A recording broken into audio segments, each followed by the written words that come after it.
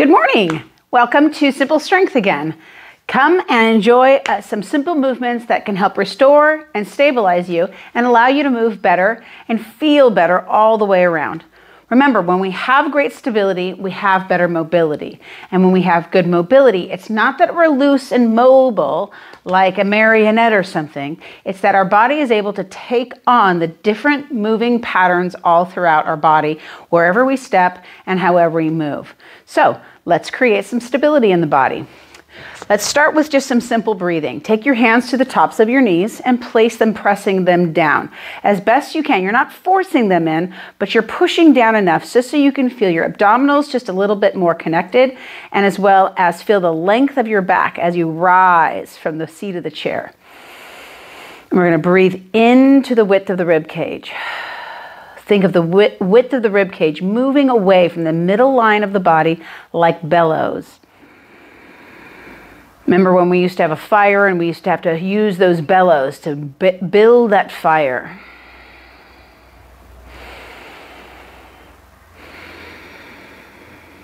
Some nice, long, deep, even breaths. This is a great practice to do at any time. Feeling stressed, need a little bit of a wake up. Work on your breathing.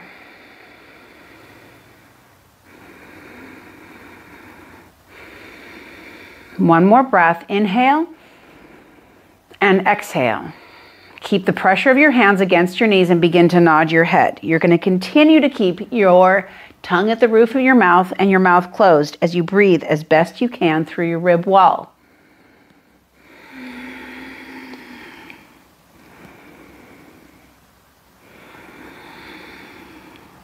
You're nodding your head so you can find length at the front of the neck, length at the back of the neck, but that length of the front of the neck affects all the whole front line of the body.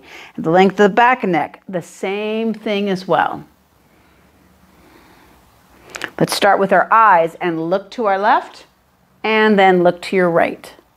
Look to your left and look to your right. And it's real easy, especially when we're rotating, to stop our breathing. So continue on with that breathing as best you can. If you find that you're getting dizzy, pause for a moment and just maybe move your eyes. And then just begin to add movement as it feels more comfortable and you feel more steady.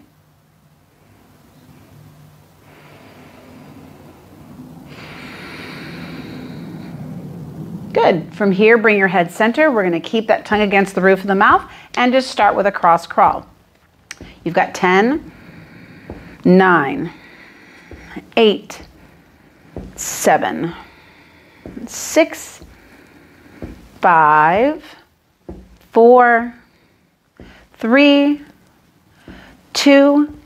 Now touch your opposite hand to your shoulder. Reach up nice and high. Touch your opposite hand to your shoulder and keep those legs moving.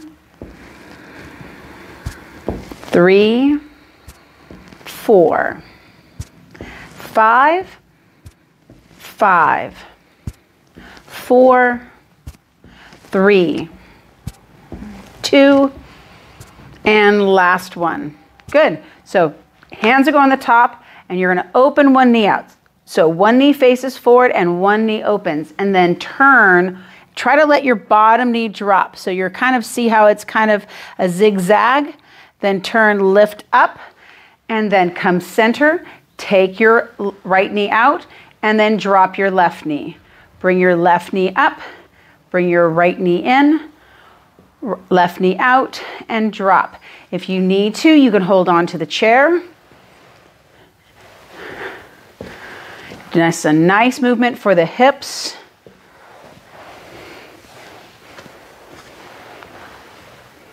And you can even just do this. Just step out, step in, step out, step in. You've got 4 more. Go as far as you can. 3, 2, and last one. Well, that really warmed up the seat. Take your hands to the tops of the knees again. Draw your chin into your sternum. Lift that chin back up. Draw your chin into your sternum. Lift your chin back up. We're going to tip forward and press back. tip forward, and press back. Breathing, so you're moving those hips, you're moving your elbows, straightening your elbows. 4 more. Think of almost like as if you could pull your knees back towards your hips as you could slide.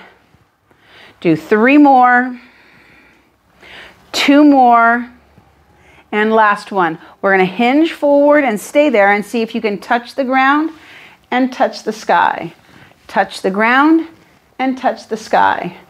Breathing. Push down with that right hand into your thigh, and that's going to help brace your body. Reach as high as you can. So if that means you just come up and bring your hand up, that's fine. Bring your hand to your head, that's fine. Bring your hand all the way up and back down. If you even have a weight, you can put a weight in your hand and do this with a weight too. 2 more. And last one, all the way up, and then bring your hand down. Let's place our left hand on our leg, reach up and reach down. Reach up and reach down. Breathing nice and tall. While we're sitting a lot, our hips can get sore and our knees can start to hurt. And it seems like all of a sudden, how does our knees and how did we get arthritis all of a sudden? When really it's just a lack of good movement. Let's do 4 more.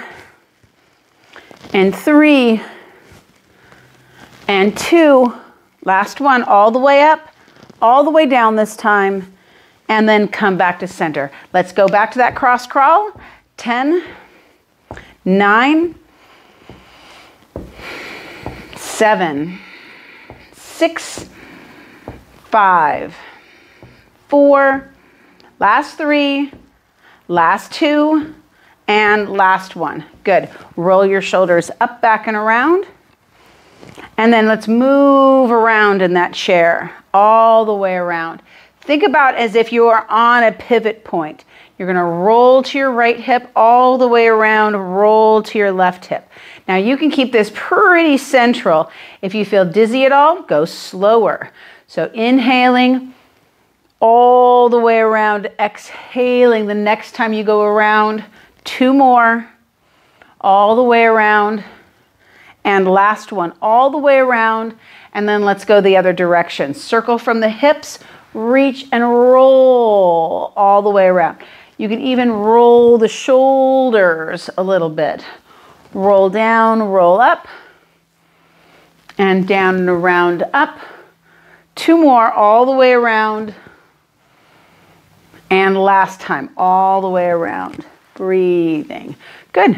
So let's bring our hands to the center. You can kind of see how my hands are pushing into each other, and I'm finding some tension here. So I'm pushing my hands into each other. Now I'm going to lift my legs. So press those palms in nice and strong. You've got 10, 9, 8. Push those hands in strong. 7. Really fight. 5. 4, 3, last 2, and last one. Good, and relax. Let's roll those shoulders again. 2 more, and last one. Good. Take your hands behind your back. So as you're in the chair, you're sitting nice and tall. Take your hands behind your back and pull yourself in. Now, if you need to go lower, go lower. If you don't have handles in the back of a chair, like if you're sitting on a stool, you can just bring yourself in, bend, and straighten the elbows. Do 5 more, 4, 3, 2, and last one. Good. Let's take those hands to the tops of the knees again and roll the shoulders back up and around. 3, 2, and last one. All right, we're ready to stand up. Let's come all the way up. We'll start with ourselves right next to our chair. Turn your chair so the back end of your chair faces you so you have something to hold on to. And move my pants down. They get a little rumpled sometimes when I'm standing there. Good, so we're just going to start with that cross crawl. Remember, always try to breathe through the nose as best you can. Tongue against the roof of the mouth. It's going to seem like you're not breathing at all. Big deep breath. 2 more. And last one. Can you take it to a big march? Swing your arm up. Pull the other arm back. So my arm is coming back behind me. Elbow is lifting as best I can. 5, 4, 3, 2 more. Last one. Good. Step both legs out. We're going to side step twice. Side step and back. Side step to the right. Side step to the left. 2 steps to the right. 2 steps to the left. We're going to 2 more to the left. Breathing. Come back. 1 more. All the way to the right. Back to the left. Good. Hold your hand on your chair and let's just lift the one leg. 10, 9. Now, as you lift that leg, try not to swing. Try to keep the standing leg as still as you can. 7, 6, 5, 4, 3, 2, and last one. I'll move the chair. You can turn around. You got to look over your shoulder and see me maybe, or you can move the chair as well. So we're going to step to our left. Step out, step back, step back. Again, 2 and 3, 4. I keep my hands up at my chest mostly because it helps me balance and it makes me remember to keep my chest up. If my hands are down here, a lot of times I can slump, but I want to keep my posture nice and tall reflexively to my movement. 2 more each time. And last time, side steps and back. Very nice. Hold on to the chair if you need to, and let's raise that left leg. 10, 9, 8, 7, 6, 5, 4, 3, 2, and last one. Turn, face the chair, hold on to the chair. Make sure as you're holding on to the chair that you're not pushing the chair forward. If it's got rollers on it, you can't hold on to the chair. Make sure that you hold on to a table or something. So press back and come forward. Notice how my heels are on the ground. As I push back, I lead or start the movement, initiate the movement with my hips. 4 more. And 3. 2 more. And last one. Good, I'm going to come up on my toes and back down. Up on my toes and back down. As best I can, lift up and down. Keep your eyes up. Keep your head up. You've got 2 more. And last one. You're going to hear a lot of clicking and popping in those ankles. Let's take your right leg forward, step back with your left leg. Step forward, step back. Now, you may be able to do this without the chair or just with one hand on the chair. So you choose. You can also remember you can hold a weight in your hands. 4 more. 3 more. Stand all the way up and tall. Last one. And we'll step together. And again, right leg steps back, right leg comes forward. Again, you can do it with no chair.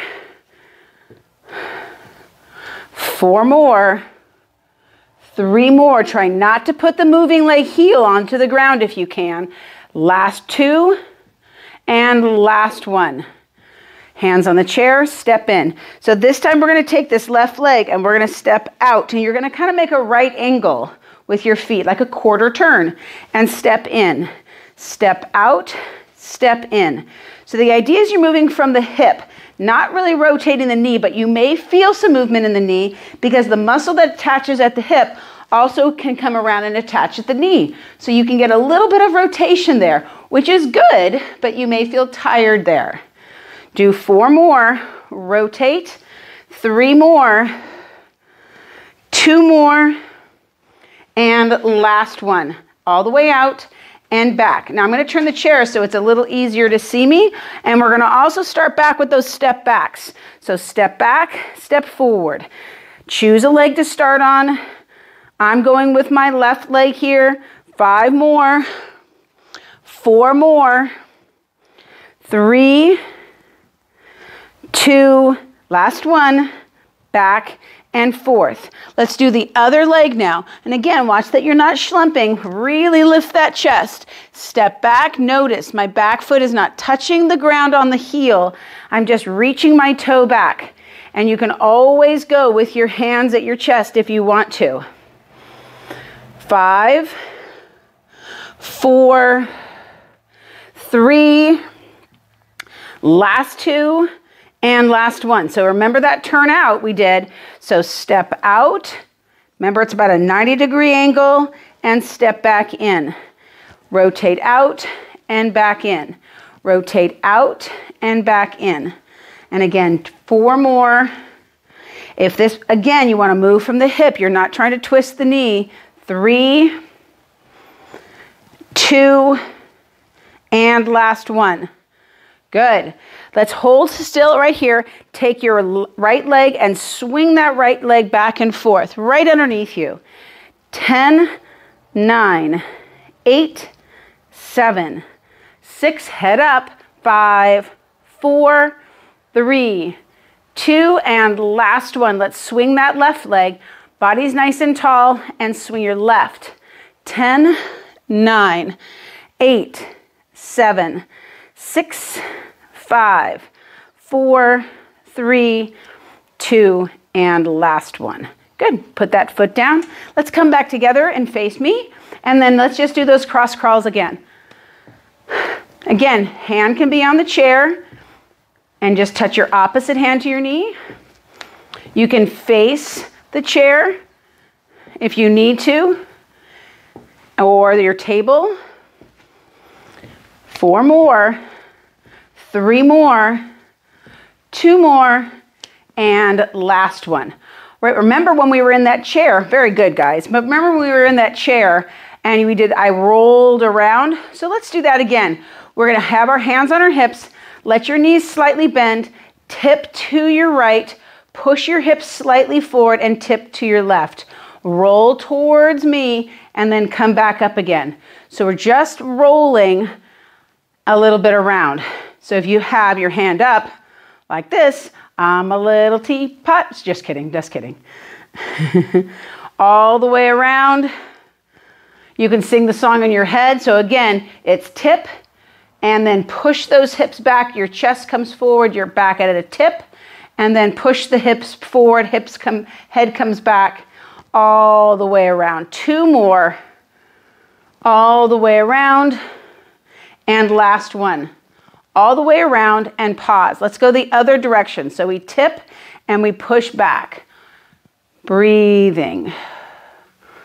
So the joint of the hip is what's called circumduction, and it rotates in a big, huge circle. So when we move the femur, the long muscle or the long bone in the front of our thigh, we get to move those hips a little bit too.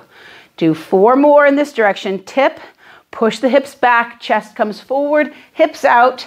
Shoulders go back a little bit. Breathing. 2 more. And last one. All the way around and then center. Nice. So we got a little movement of the hips. Great job. So let's come back. Let's turn that chair around.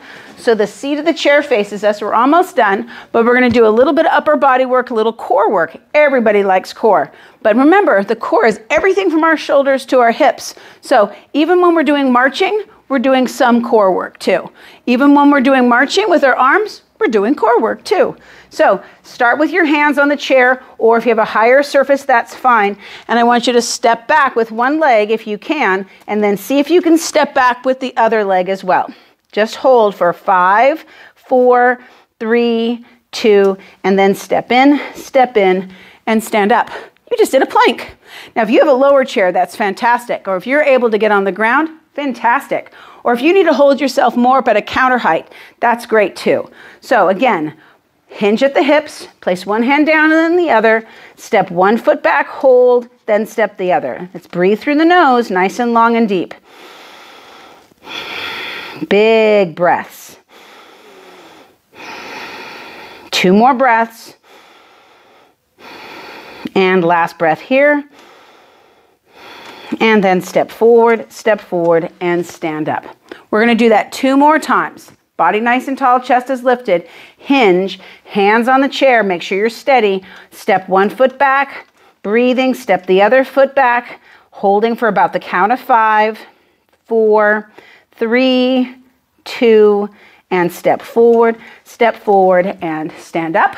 We've got 1 more time to go. Hinge, slight little squat, step back, and hold. Hold 5, 4, 3, breathe, and last one. Step forward, and stand up. Really nicely done. Let's just finish with 1 more set of cross crawls. 5, 4, 3, 2, and last one. Good. Well, sit down. We're going to do a little bit of a hip stretch. Now, some of you may have some creaky hips from sitting, so we have 2 variations of how to do this. One and then the other, and you can do them both, and both are just fine. You're going to take your right leg and you're going to tuck it underneath your left. Right there, you might already get some stretch in that right hip. And then I just want you to fold forward a little bit and feel that stretch in that right hip. Just hold and then come back up. And then we're going to switch. So we're going to take the left leg and see if you can hook it around, kind of like sitting nice and dainty, and then sink forward. So again, you get that stretch in that left hip. Now you can do the same thing again, but we're going to do it. We're going to take the leg up. If you've had any problems with the hips, like a serious hip surgery or anything like that, this may be a little bit more uncomfortable. So lean back first in your chair and see if you can pick up your leg. Then come forward and you have more space. Sit up as tall as you can. I want you to flex that foot, which means bring the toe towards the shin and just tip forward. Don't round. Sit up as tall as you can and flex forward. I'll turn so you can kind of see my back. Up and then hinge forward. Now just rock your shin like a baby, back and forth. Baby mine, don't you cry. I'll keep my day job. 2 more, and then pause. And then come up, and let's do the other leg. So again, to give yourself some space, just pick your leg up and put it across. I'm leaned back to begin with. If you want to stay here, that's fine. But if you can come tall, do so, and then you're going to hinge forward. Remember, the foot is flexed. You should feel a stretch on the outside of the hip. Big deep breath.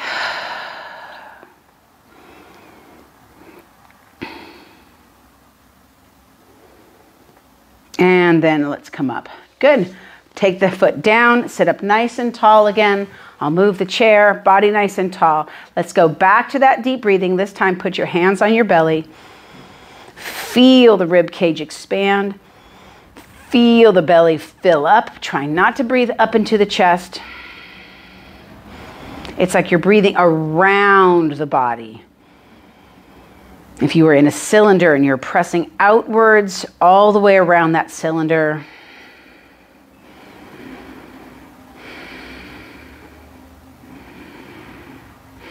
And then drop your chin to your chest. Bring your chin up. Hopefully that feels a little bit more open and a little bit more easy to do. The thing about movement is it's not always you need super big changes in results. We really want small, simple results. We also just want to have a different type of feeling each time we do something because our body loves different.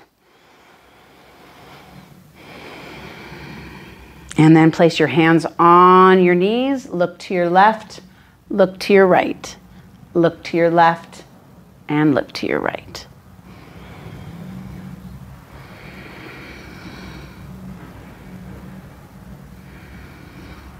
And then head to center.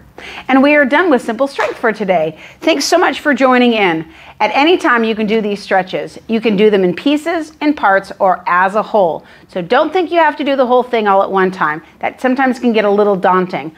But if nothing else, do your breathing, do your head movements, and do that cross-crawling movements. Allow yourself to move around the entire body. Not just try to find one thing that hurts and go after it, but allow yourself to come into something gently. Allow yourself to feel good. because basically it turns out it feels good to feel good. Have a great day, and we'll see you soon.